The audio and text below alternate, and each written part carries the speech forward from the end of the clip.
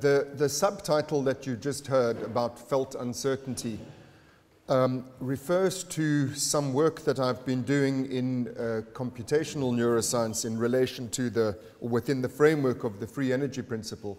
And I've decided, as this conference proceeded, that I will rather leave that part of my presentation out. It's implicit, if you'll excuse the pun, but I won't be talking directly to that subtitle. I'm basically going to cover three things, or at least I'm going to try to. I want to talk first of all about some new ideas about how consciousness is organized in the brain. Then I want to talk about the theoretical implications of those ideas for psychoanalysis. And if there's time, I will then go on to talk about some implications for clinical practice. I say if there's time because I'm not at all confident that there will be time to go into the implications for clinical practice. I'm going to make a series of points, each one of which builds on the previous point, but each point is worthwhile making in its own right.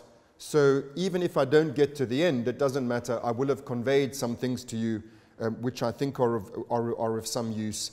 And I would rather convey them properly than fit in everything and rush too much.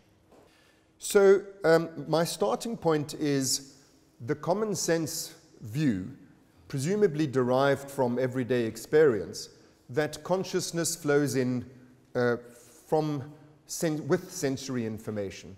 We're conscious of the world around us in the 5 modalities of our extraceptive perception, and presumably this is where this idea derives from, that consciousness flows in through the senses. Whether that's its origin or not doesn't matter. It gave rise, the same sort of idea was built into the British empiricist philosophies, which started organizing our conception of how the mind is constituted. And these ideas were imported into classical functional neuroanatomy in the late 19th century when we began to map these things onto the brain.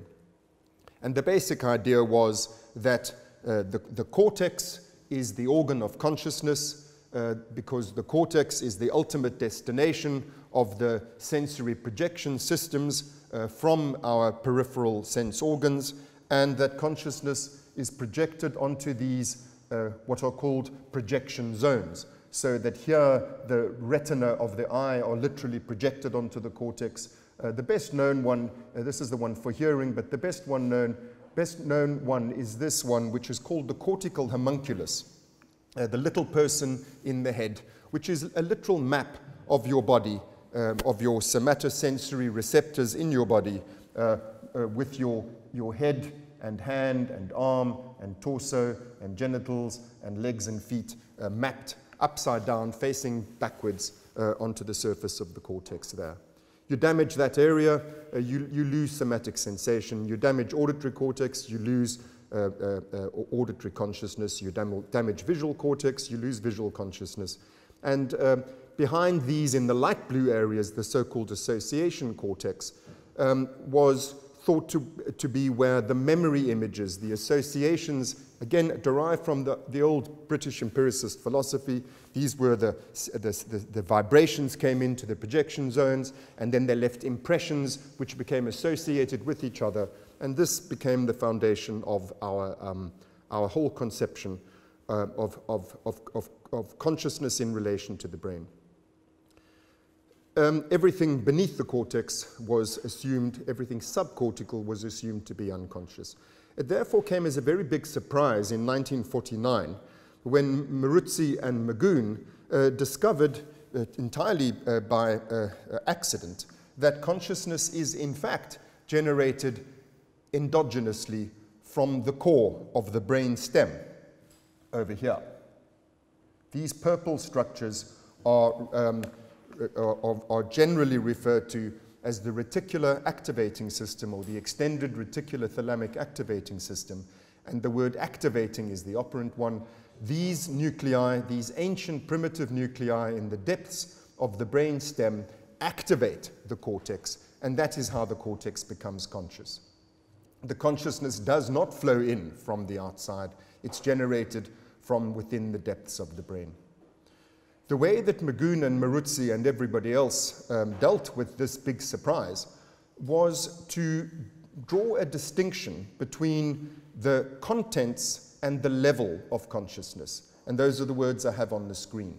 The cortex was, from 1949 onwards, considered to be the seat of the contents of consciousness. That is to say, the actual representations which constitute our conscious qualia, and these are in the form of the raw ingredients of the 5 sensory modalities that I mentioned earlier.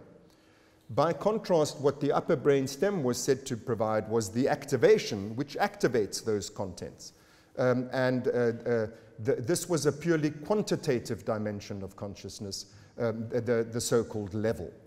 So, in a nutshell, the classical conception of consciousness in association with cortex was salvaged by drawing this distinction. I need to emphasize, I've said it already, but I need to emphasize that the level of consciousness is a purely quantitative, it has no qualities. It's something like the volume control or the power supply. The qualities, the actual stuff of phenomenal experience was still associated with the cortex. All that changed was that we recognized that activation did not come from outside, but rather came from the inside. I think a fairly accurate analogy for how this relationship was conceptualized would be to say something like the cortex is a television set which generates images, and of course the television set has to be plugged into a power source at the wall. But nobody, so that in that sense the power source enables the television set to generate images, but nobody would seriously say that actually the real thing that the television set does comes from the power source. The real thing that the television set does is intrinsic to the television set, and the power source merely enables it to do so. And that word is frequently used in the literature in relation to this distinction between the upper brain stem, the reticular activating system on the one hand, and the cortex on the other. The upper brain stem is said to enable the cortex to generate consciousness. Please note, and here too I want to emphasize this, that this is a hierarchical relationship. What the cortex does is dependent upon what the upper brain stem does. If the upper brain stem is damaged, the cortex is no longer able to generate consciousness. This is because the consciousness is not something intrinsic to the cortex. It's something that is activated from below by the upper brain stem. And the easiest way to demonstrate this point, and I'm going to be demonstrating, rather I should say illustrating, the points that I'm making with reference to a little bit of evidence here. But the evidence is nothing more than illustrative. I'm not by any means going to try to give you an exhaustive account of all the evidence for the point of view that I'm about to describe. But the evidence for the hierarchical, the contingent dependent relationship of cortical consciousness upon upper brainstem arousal is demonstrated by the fact that a very tiny lesion of the upper brainstem obliterates all consciousness. You can place the lesion more or less anywhere in the reticular activating system, but the smallest lesion required to totally obliterate consciousness, by which I mean to put you into a coma, the smallest lesion required is 2 cubic millimeters big in the parabrachial nucleus. And this has been reliably demonstrated in 3 studies now. A 2 cubic millimeter large lesion in the parabrachial nucleus of the upper brain stem totally obliterates consciousness. By contrast, you can remove large portions of consciousness. What you lose, of cortex, what you lose is certain types of information processing, but sentient being remains. What do I mean by that? Well, the most stark illustration of that point is this condition known as hydranencephaly. Hydranencephaly, not to be confused with hydrocephaly. A hydranencephaly refers to a condition in which the child is born with no cortex. Usually due to a massive stroke in utero, the cortex is reabsorbed, and instead of cortex, there's just cerebrospinal fluid. That's what you see here. The brain stem is intact, but there's no cortex. Now, children born with this condition are conscious. That is to say, they wake up in the morning and they go to sleep at night. They are also prone to absence seizures, which means they lose consciousness briefly and then regain it. And even their parents can see, now she's gone, now she's back again.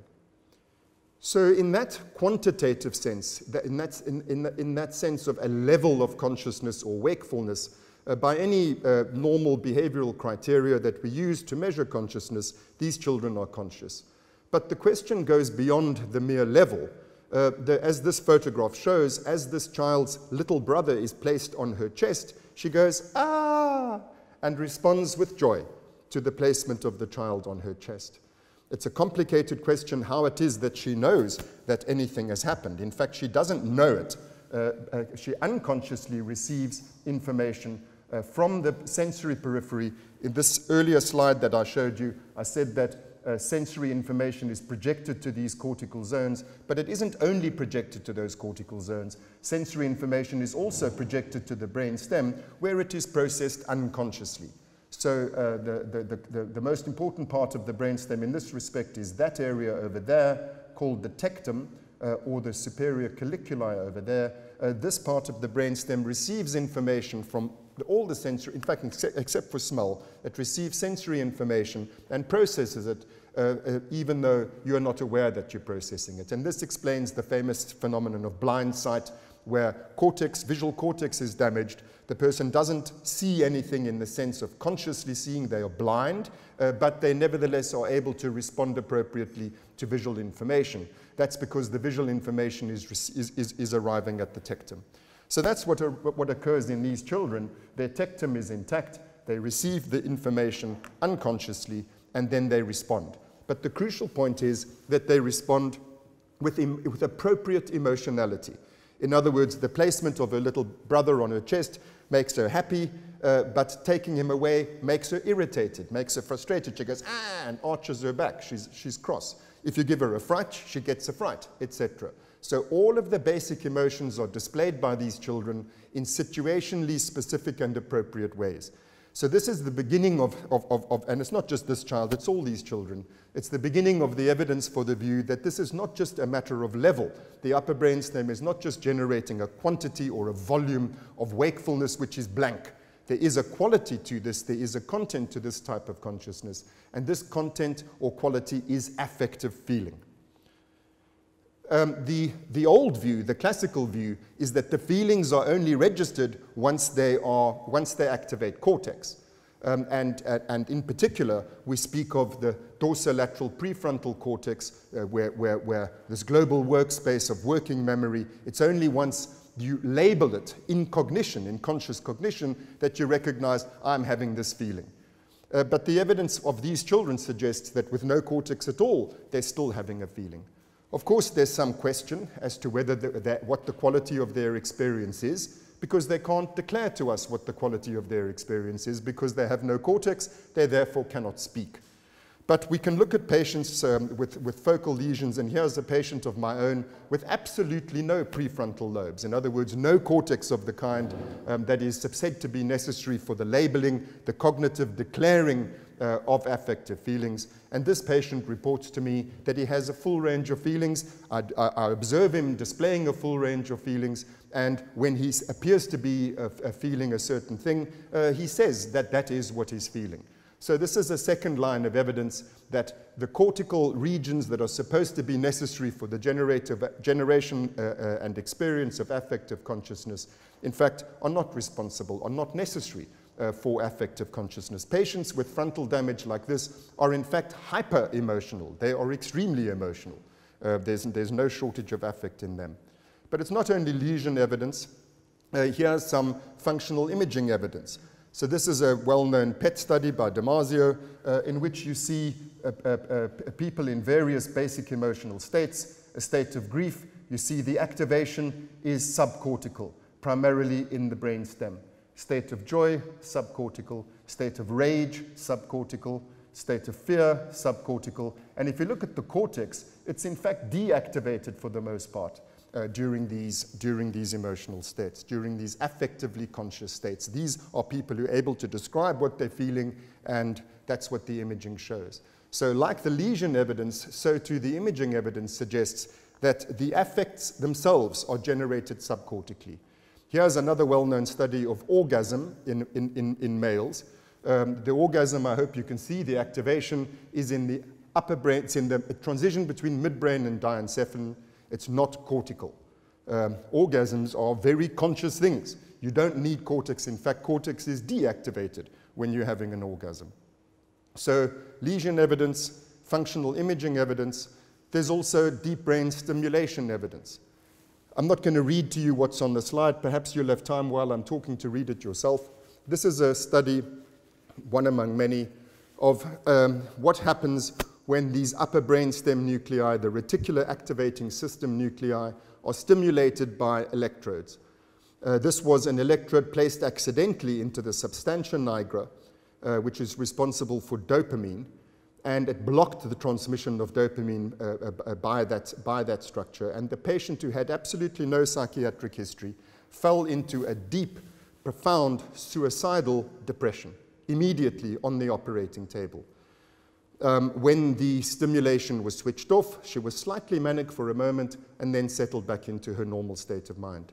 She agreed to participate in a double-blind a series of placebo and active trials of stimulating the substantia nigra over the next day. And every time the substantia nigra was activated, she fell again into this profound depression. So what all of this shows, and again, remember, I'm only illustrating the point, is that affective consciousness is generated by these upper brainstem structures. They are not merely responsible for volume or for quantity or for level of consciousness.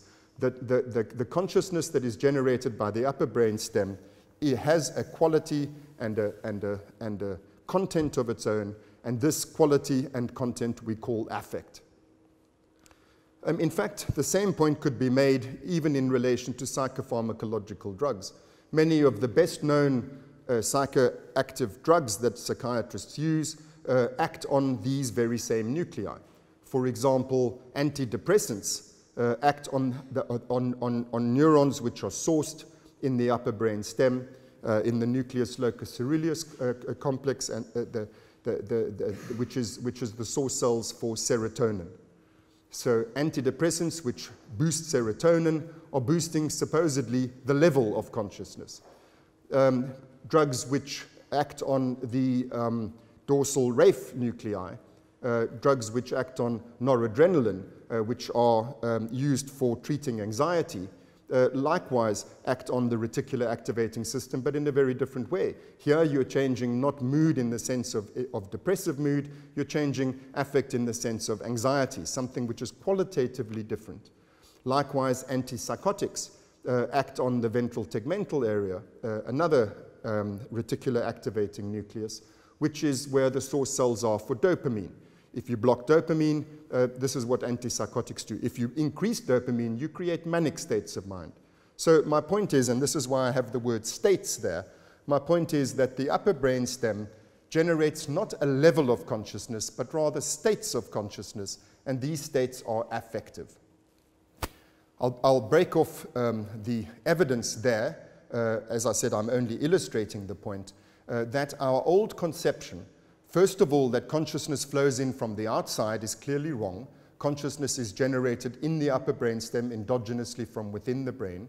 But likewise, our idea that this consciousness which is generated from the core of the brainstem is a mere quantity, a mere level, is also wrong. This is affective consciousness.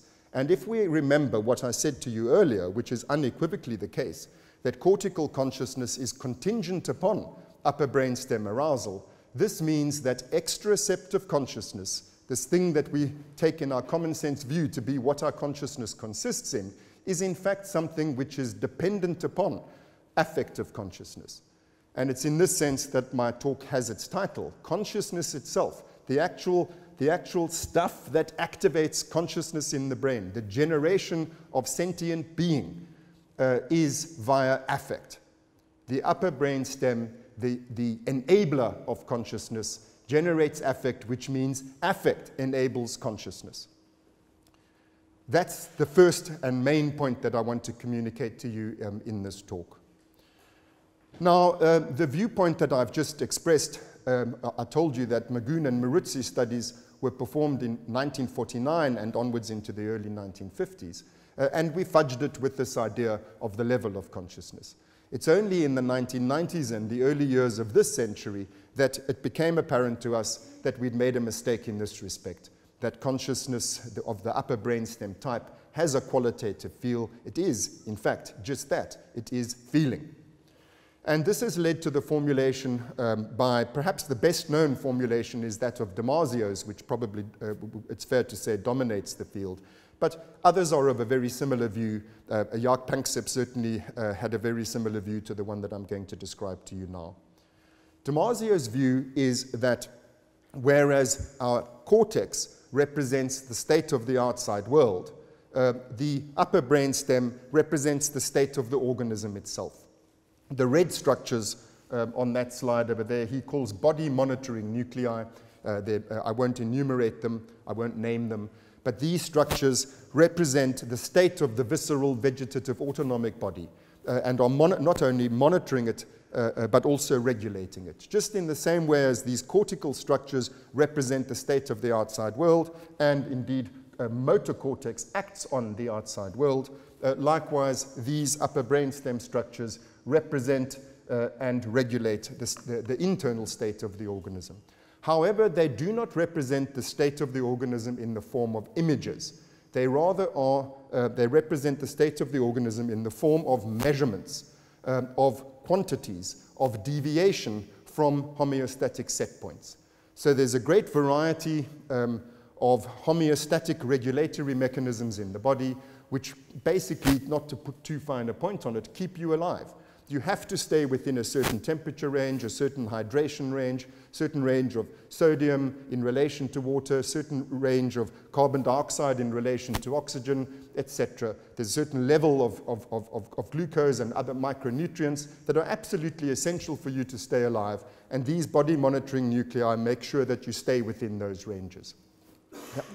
However, as you all know from your own personal experience, there's only that far that you can go with autonomic regulation. Eventually, you can burn up all the glucose in your adipose tissues. Eventually, you've got to go out into the world and eat. You can, likewise, if you're too hot, you can perspire and your breathing and heart rate can change. But at a certain point, you've got to get out of the kitchen. In other words, there's a point beyond which these autonomic, automatic regulatory processes reach their limits, and that is when the upper brain stem activates these body monitoring nuclei, activate these arousal structures which arouse the forebrain so that you can go out into the world and do what's needed. That's the basic idea of Damasio, that the feelings tell you, feelings say I'm moving away from where I need to be, or I'm moving back to where I need to be. Unpleasant feelings, pleasant feelings in relation to all of these different homeostatic dimensions are then felt by the organism in the upper brainstem, and that in turn activates the cortex, which then enables you to feel your way through the world in order to determine, am I meeting my needs or am I not? This is where the arousal of cortex comes from. This is what it's for. I now need to make a further point, which is that the cortex in itself is unconscious. I don't mean that in the sense of coma. I mean that cortex can perform all of its functions without it being conscious. Here's a famous review article, the title of which says it all. You can perceive the world cortically, and you can learn about the world cortically without any awareness that you're doing that. In other words, the intrinsic functions of cortex, they're not inherently conscious. The cortex can do its job without consciousness. This is another big surprise. Here's another review article of all the evidence for the point I've just made. Again, the title says it all, The Unbearable Automaticity of Being. When I say that cortex can do its job without consciousness, one good illustration of the point that I'm making is that you can flash words to people so briefly that they do not register that they've seen anything at all. In other words, no visual consciousness, no conscious image has appeared to them. And yet you're able to demonstrate by virtue of what happens in the next stage of the experiment that they have read those words and understood those words because the words influence their behavior one way or another. You can manipulate behavior by unconsciously presenting words to research participants, and words can only be read by cortex. So this is not something that happens in the tectum. This is not something that happens in those subcortical structures that I told you about earlier, which process perceptual information unconsciously. Cortex 2 processes perceptual information and learns from it and influences your behavior accordingly without it necessarily being conscious. And so this is where the view has arisen that I've just said to you, the view of Damasio's, which is that what consciousness is for. Cortex doesn't need consciousness. Cortex can do all of its cognitive gymnastics without consciousness, which raises the question, well, then why is it conscious at all? Which in fact touches on the hard problem and David Chalmers and all of that, which I'm not going to go into. In fact, well, I will quickly go into it and by saying Chalmers is right. Understanding the mechanism of vision, of what the visual cortex, or in fact, all perceptual and learning in cortex does, understanding the functional mechanism of those processes is not going to explain anything about why it feels like something to be a brain, why all this information processing doesn't just go on in the dark, why is there something it is like to be a mental agent. Damasio's view is that why there's something it is like is because you have to feel your organismic state in relation to this basic value system which governs all living things, which is that it's good to survive and it's bad not to.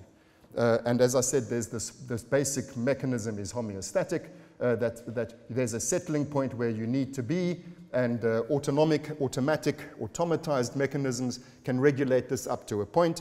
But then you reach a point where there's uncertainty. There isn't a built-in prediction, a built-in algorithm as to how to deal with this situation. You need to now navigate an uncertain, unpredictable, and often novel environment. And the way in which you know whether you're meeting your needs or not as you do so is that you have unpleasant feelings when you're moving away from your settling point, which predicts you're going to die.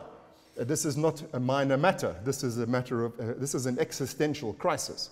This is what feelings are for. This is why the organism has to feel like something. It has an inherently qualitative, valuative role of great consequence to the subject of the body.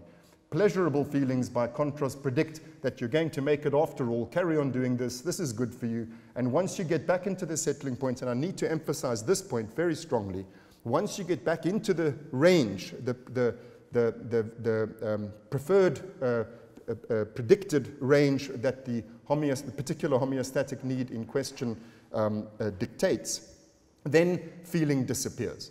You're not busy feeling now, I'm not hungry, I'm not thirsty, I don't need to defecate, I don't need to urinate. All of those things are just not on your radar.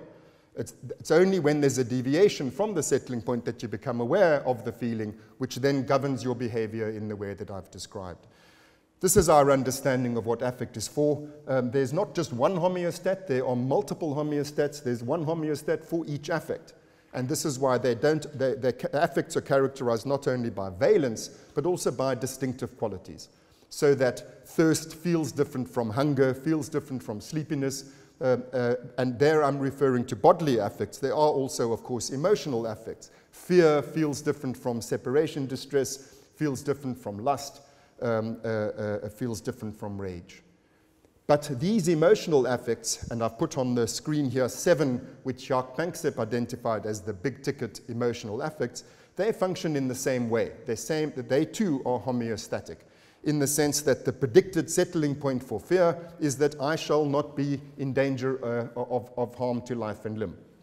If you then see somebody coming at you with a knife, that's a deviation from that prediction, and that causes the unpleasure. The pleasurable feeling says, good, I'm escaping, this is working. And the feeling tells you whether what you're doing is succeeding or not. That is qualitatively different from rage, where the prediction is, I shall not have frustrating impediments between me and the objects of my need. And the getting rid of those, the rageful attack on that, the getting rid of the thing that's in your way is how you get back to the settling point. Separation distress is different. it predicts my caregiver shall be close to me. If she's not, you have the panicky feeling, and then you go, mama, and you search for her, and in this way, you try to get back to your homeostatic settling point. That's how all these affects work. I need to emphasize the major difference between emotional affects and bodily affects and sensory affects of the kind that I described earlier. The main difference is that it's actually very hard to learn how to meet your emotional needs. It's not hard to learn. In fact, for the most part, you rely upon reflex and instinct as to how to deal with surprises and how to deal with hunger and how to deal with thirst and how to deal with pain and so on. But emotional affects, it's quite hard. For example, I've just mentioned your separation distress when your caregiver wanders off. It's quite hard to make your caregiver stay with you all the time and only with you and not do all the other things that she wants to do. So learning from experience as to how do I get my caregiver to stay with me is a very important part of what we call emotional development. It's not enough to just have recourse to these automatized predictions. We have to learn from experience because it's very unpredictable. It's very difficult to learn how to meet these needs, which, as I say, they're also homeostatic, but they're much harder to master. Let me just at random mention two more examples, one of rage. I said that the instinctual prediction, when you feel that frustrated, irritated, this thing's in my way, this instinctual prediction is that you should attack and annihilate the bastard. But what if the bastard is your father? Or your caregiver, your mum, she's enraged you. Your one prediction is, I want to keep her with me always. Your other prediction is in relation to rage, I've got to get rid of frustrating impediments. What if they're the same object? So learning from experience how to deal with these situations, the conflicts between the different emotional needs, is why these things are so hard. Likewise with lust. There's a very simple sexual instinctual predictions that what you have to do is lordoze or thrust and whatnot. You have to rub a certain part of your anatomy in a certain way. This will satisfy your sexual instinct. I don't know if you've had the same experience that I do. It's quite hard to get people to do that with you, especially the ones who you want to do it with you. So you have to, there's a hell of a lot that you don't have built into you that you have to learn from experience how to meet those needs. So those are some of the points that I wanted to make to you about how this reconceptualization of consciousness, what implications it has for the neurosciences. But now let me turn to psychoanalysis. And I'm not managing well in terms of time, but as I said, at least I'm making the points, I hope, clearly. Sigmund Freud distinguished between two aspects of two broad provinces of the mind, which he called the ego and the id. And he defined the ego, as it is up on the screen here, as first and foremost a bodily ego. It's not merely a surface entity, but is itself the projection of a surface. If we wish to find an anatomical analogy for it, we can best identify it with the cortical homunculus of the anatomists, which stands on its head in the cortex, sticks up its heels, faces backwards, and as we know, has its speech area on the left-hand side. And he goes on to describe that the ego is ultimately derived from bodily sensations, chiefly those springing from the surface of the body. It may thus be regarded as a mental projection of the surface of the body. So this extraceptive external sensory modalities that I spoke of earlier, which project onto the cortex, Freud very directly said, this is the derivation of the ego, this is the origin of the ego. The ego learns about the external world via the external surface of the body and projects it onto the surface of the mind. And there we have memory traces which represent the external world, and this is what we call the ego, governed by the reality principle. By contrast, the id, Freud says, it is cut off from the external world and has a world of perception of its own. It detects with extraordinary acuteness certain changes in its interior, especially oscillations in the tension of its instinctual needs, and these changes become conscious as feelings in the pleasure-unpleasure series. It's hard to say, to be sure, by what means and with the help of what sensory terminal organs these perceptions come about, but it's an established fact that self-perceptions, kinesthetic feelings and feelings of pleasure-unpleasure govern the passage of events in the id with despotic force. The id obeys the inexorable pleasure principle. There's a problem here with this word instinctual needs, which in German is Triebe, which is very badly translated as instincts. He says a Trieb appears to us as a concept on the frontier between the mental and the somatic, as the mental representative of the stimuli originating from within the organism and reaching the mind, as a measure of the demand made upon the mind for work in consequence of its connection with the body. I hope you'll agree with me, therefore, that Freud's id and ego correspond to the two basic systems that I spoke to you about earlier. There's an exteroceptive system which receives information from the outside world, ultimately projected onto the cortex, and associative impressions, memory images, ideas. All of this is what Freud calls ego. And the id, which has a world of perception of its own, that world is the interior of the body, not the external sensory organs, the interior of the body, which makes demands upon the mind to perform work, and these demands are felt in the pleasure-unpleasure series. Freud said we don't know where the sensory terminal organs for this part of the mind are, and this would make him very happy that now we do know where they are. They are these body monitoring nuclei that I spoke about earlier, and so we can localize Freud's ego and id. We can localize it within the broad anatomical categories that I spoke about earlier. You might think Freud would be very pleased about this. Certainly I'm very pleased about this. We can learn a whole lot of new things about the id by being able to identify those structures, and I in fact already have told you a few new things about the id. For example, that there are 7 instinctual emotional needs and not 2. But what Freud would be very unhappy about is, I hope you can notice, this big contradiction here. According to Freud, the id is unconscious, and the ego is where consciousness comes from. And in fact, it's exactly the other way around. It's the id is not only conscious, these structures are not only conscious, they are the font of all consciousness. Consciousness is generated in the part of the brain that that performs the functions that Freud called id functions. In other words, drives. Drives are felt, but for Freud they were unconscious. Conversely, for Freud, the cortex, where this projection of the surface of the body resides, which Freud said this is where consciousness comes from. It's not only not where consciousness comes from, the processes that occur in this part of the brain, as I've told you, are intrinsically unconscious and only become conscious when activated from below. In other words, the ego borrows its consciousness from the id. This has major implications for psychoanalysis. I'll mention just one.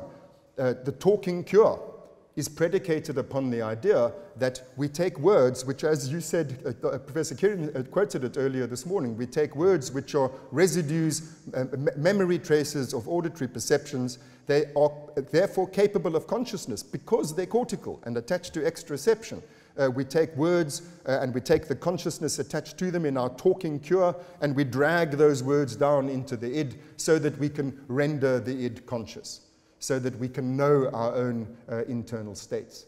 This cannot possibly be true because consciousness does not reside up here and need to be dragged down there. Consciousness is generated down here and bubbles up there. I'll reformulate that in a moment. But I want to say that's one practical implication of what I've told you for psychoanalysis, but there's also theoretical implications galore, not least of them being the major contradiction that Freud said, as I quoted to you earlier, that the id is governed by the pleasure principle. Who ever heard of a pleasure that you don't feel? What's the point of a pleasure that you don't feel? It is in fact not a pleasure at all. And Freud was very strongly of the view that affective feelings, you cannot speak of unconscious feelings. It's an oxymoron. And certainly an unconscious pleasure principle is an oxymoron. And there you see, as I said, a major theoretical contradiction inherent in the Freudian model of the mind, which is that the id is governed by the pleasure principle and the id is unconscious. Both of these things can't be true. One of them must be wrong. And I'll tell you which one is wrong. The one that's wrong is that the id is unconscious. It's not true. The id is conscious. There's much more I could say about that. Here's a little slide where Freud actually says he borrowed his idea about consciousness from cerebral anatomy. I always have that slide because analysts say you can't use neuroscientific evidence to change psychoanalytic theories. The problem is this part of psychoanalytic theory came from neuroscientific evidence in the first place, but that evidence was wrong. They also say, but Freud said that feelings come from inside the organism, and then I always point out to them, yes, but Freud said that the drives themselves are unconscious. And here's a slide where Freud says that those drives also come from the cortical layer. It's an internal activation of the cortex generates affects, external activation of the cortex generates external perceptions. Freud was a corticocentric theorist of his time. 19th century anatomical ideas are at the heart of the psychoanalytic model of the mind, and those ideas are wrong. So this leads to the next big question, and I'm not sure I'll have time to properly address this question, but the big question becomes, if the id is conscious, then where and what is the unconscious? Because every psychoanalyst, I presume, would recognize that certainly unconscious mental states exist. This is a sort of founding observation upon which the whole edifice of psychoanalysis was built, and we all observe this and use this, this fact reconfirmed by cognitive neuroscience, that the vast amounts of our mental processing that occur unconsciously. So clearly this is also a part of the mind.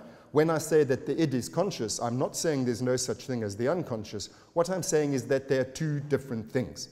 So when I say that the id is located, or the main functions of the id are located in the upper brain stem, in those structures that I spoke to you about earlier, I'm saying that the unconscious is located, broadly speaking, in the subcortical structures, which are responsible for what we call non-declarative long-term memory.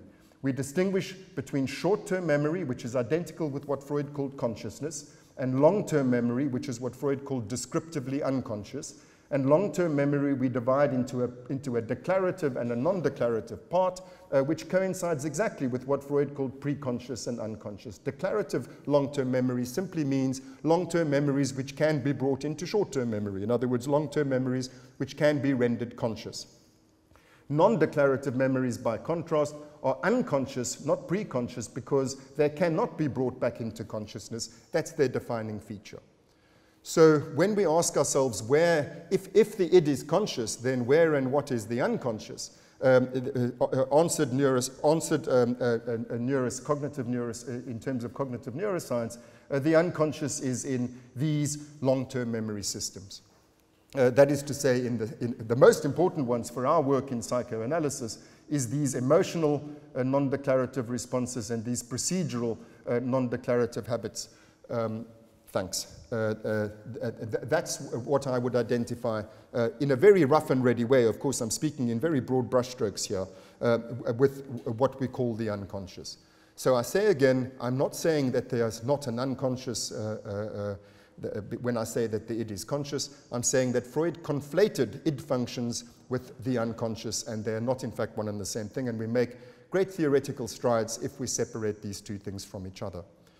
Now, I haven't time to go into all the old basic story about how this works, but the major point is short-term memory, short-term cognitive consciousness is a very limited resource.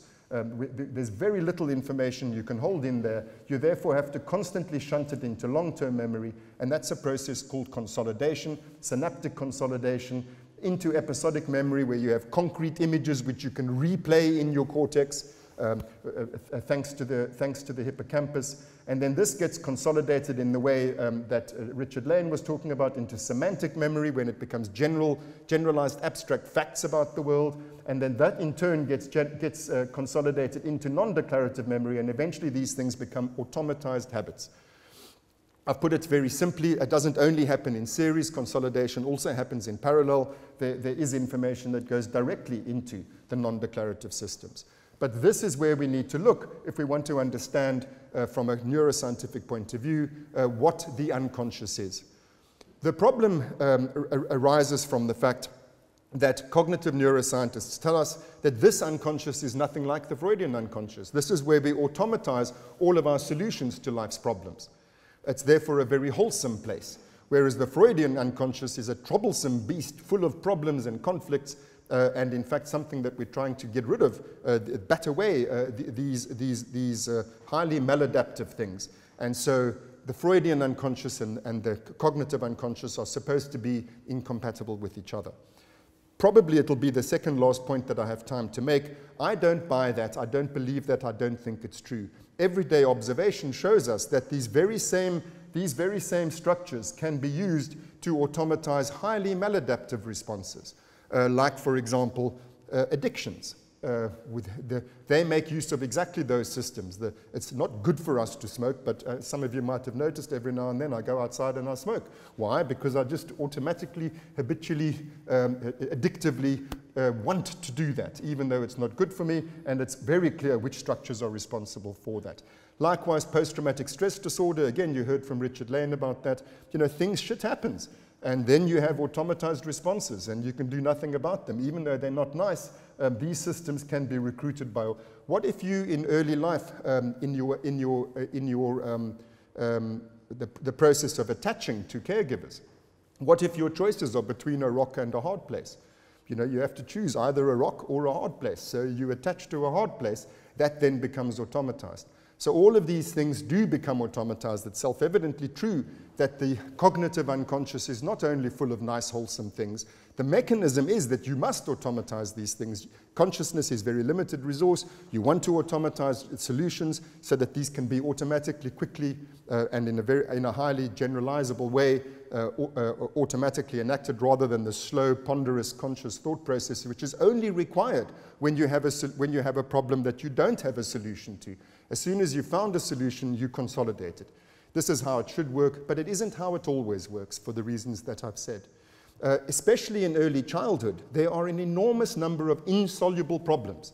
Children are dependent, they're feeble, they're ignorant of the ways of the world. They have the same needs that you and I have, but they can't possibly meet them. So they have two choices. Either they use their little bit of short-term memory to think their way through problems which they can never solve, or they automatize their silly childish solutions, the best ones that they could come up with, so as to free up short-term memory for problems that they can solve. So rather than thinking, you know, I'm 3 or 4-year-old Mark Solms, I really want to make babies, I don't know, how do I make babies? Let me think.